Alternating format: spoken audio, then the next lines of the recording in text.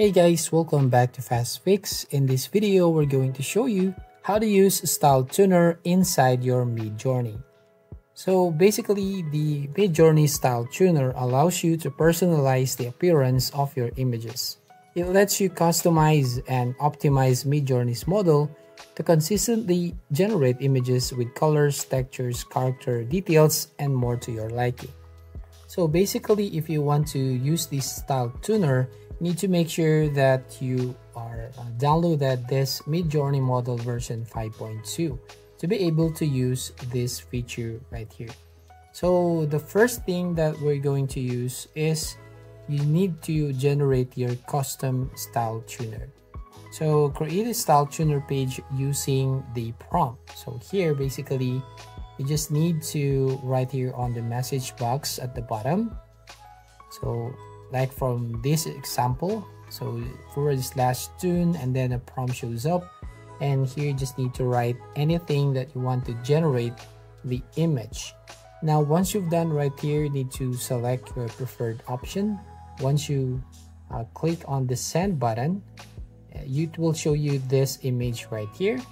So here you just need to select an option. First of all, the style directions.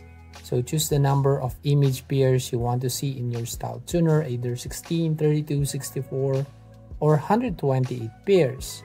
So basically, if you have a low GPU credits, you should choose the 16 and 32 style directions. Now at the bottom, you'll find the default mode. Select the style mode for your sample images, default or raw. So if you typically do not use this style raw parameter with your prompts, you just need to choose the default mode. Now once you've done right here, you will now submit this option. So just need to go to the next page here. Just need to click on this submit button at the bottom of that options, and another message shows up here. Are you sure? So it will cost a fast hour GPU credit. So your Style Tuner generates a pair of images for each style direction. A Style Tuner with 16 directions will generate 32 images, and a Style Tuner with 120 directions will generate 256 images. So generating these images uses your subscription's fast GPU time. And once you've done, you will then see this message shows up on your screen. If it's ready, the Midjourney bot will send you a direct message with a link to your tuner. So you can see tuner.midjourney.com and the code. So you just need to click the link to open your Style Tuner in your web browser. Now it will show you this image right here, as you can see. So your Style Tuner will show rows of image pairs, each representing a distinct visual direction of your prompt. We have here 3 rows. So the left and right are the pairs of image right here. So click on the image you prefer in each pair. And if you don't feel strongly about either image, leave the empty middle box selected. And now here, once you've done, so at the bottom, you'll find a code.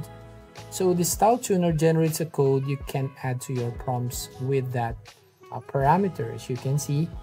So basically right here, this code can create your image prompts with that blend of style that you choose.